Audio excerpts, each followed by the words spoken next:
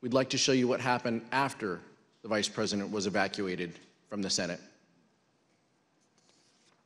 The Select Committee has obtained never-before-seen photos from the National Archives that show Vice President Pence sheltering in a secure underground location as rioters overwhelmed the Capitol. At 4:19 p.m., Vice President Pence is seen looking at a tweet the President had just sent, a tweet asking the rioters to leave the Capitol. After 4.5 hours spent on working to restore order, the Vice President returned to the Senate floor to continue the certification of electors. So Vice President Pence was a focus of the violent attack.